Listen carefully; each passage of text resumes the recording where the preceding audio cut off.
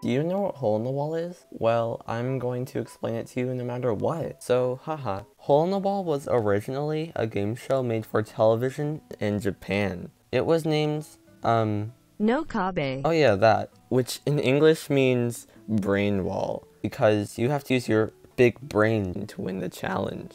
The concept of brain wall is pretty simple. A giant styrofoam wall would hurtle itself towards a person standing next to, like, a bunch of water. The person would then have to match the position cut out in the wall so they don't fall in the water and die.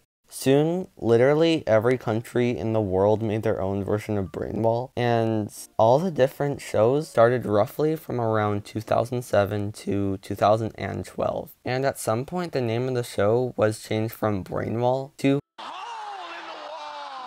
the show I'm the most familiar with started in 2010 and aired on the TV channel Cartoon Network because, like, come on, this is definitely the best cartoon. Although the show had a very short life on Cartoon Network, I thought the show was amazing because man fall in water, haha. A couple years later, Simon Hypixel realized that Hole in the Wall was the best thing ever and decided to create a game on the Minecraft server Hypixel based after it.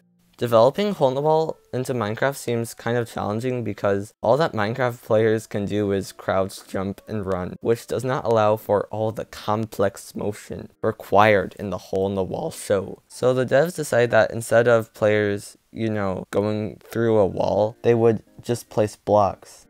Genius. Now, that brings us to the most important question. Is the game fun?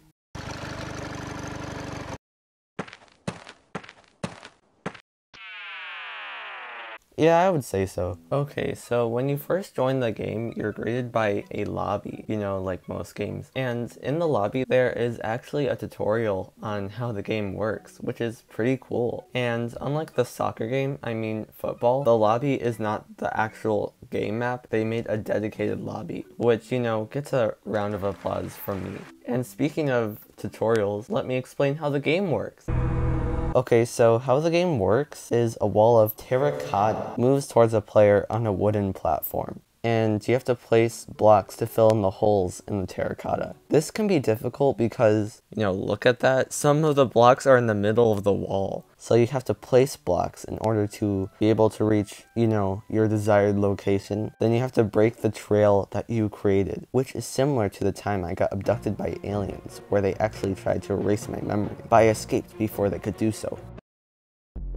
Anyway, on the platform, there are two levers, and if you happen to pull them, they bring the wall instantly to your location for it to absorb the blocks that you placed. The game is also gracious enough to give players the ability to fly, so, you can actually be able to have a chance to complete walls in time. And, as the game goes on, more challenge is added by the wall moving faster and it having, a little more holes. Oh my gosh, this thing's moving so fast. I don't have enough time to complete it. I'm just gonna do it now. Oh, all my blocks were off.